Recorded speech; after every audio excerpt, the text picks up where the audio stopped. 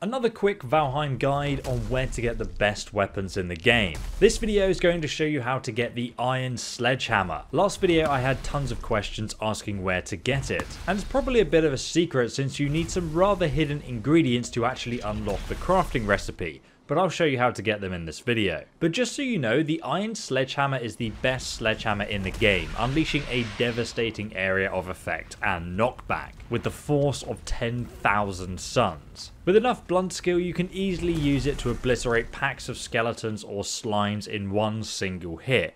I always carry it around as an offhand weapon for groups of enemies so I can deal with them quickly. So now let me show you how to craft it, and in return all I ask is that you smash that like button with the force of 1,000 suns. So to craft the Iron Sledgehammer you need 10 ancient bark, 30 iron, 1 Draugr elite trophy and 4 Ymir's flesh. Now you may be wondering, what on earth is Ymir's flesh and how do I get it?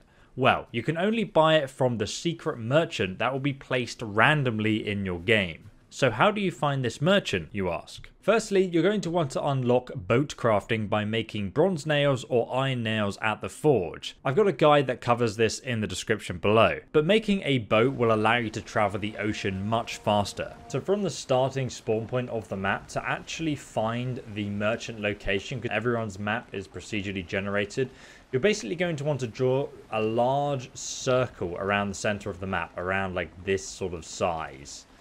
And then if you go ahead and zoom in and you start to sail and explore all of these different islands, you'll eventually come across this money bag icon, which is a location of the merchant.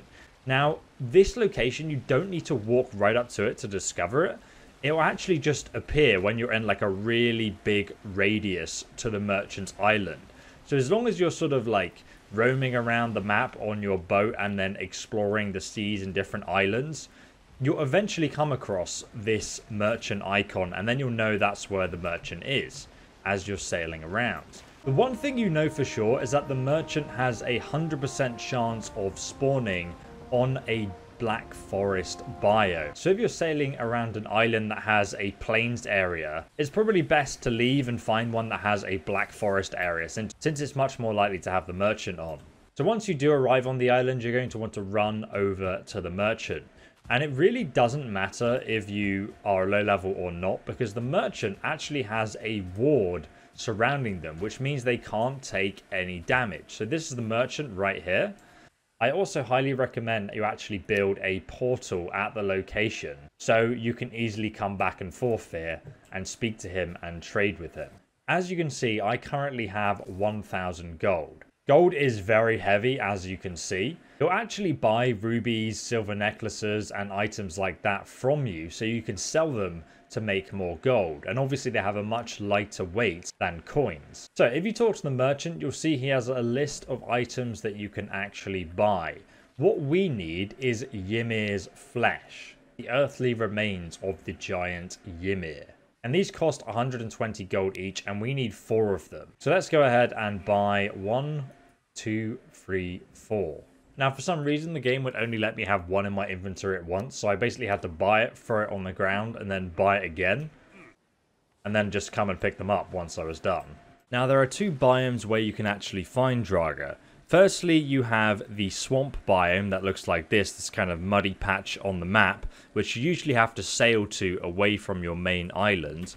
And once you're in the swamp, the easiest way to find Draugr elites is either going into the crypts, or you'll find these sort of areas where there's lots of rune stones around sort of a central island. These areas have Draugr spawn points on, as you can see. Now, the thing about these is they'll repeatedly spawn Draugr until you destroy the actual pile spawn point that they're spawning from. So what I recommend doing is running over and destroying the evil bone piles, but leaving the Draugr bone piles alive. So they just carry on spawning and you can carry on killing them. So you want to leave these body piles alive. There's 2 on this one island that obviously I can just, you know, stand here and wait until they carry on spawning until a Draugr elite spawns, and then I can farm him for the trophy that I need. So here's an elite who's just spawned. I'm going to parry his attack to snagger him. Then we're just going to go ham with my iron mace, and hopefully he will drop the trophy. But he's not actually dropped it this time, so we're just going to have to carry on killing everything. I've accidentally destroyed one of the body piles, but not to worry, there's still one here. And it makes my life a little bit easier not having to deal with like several of them at once spawning.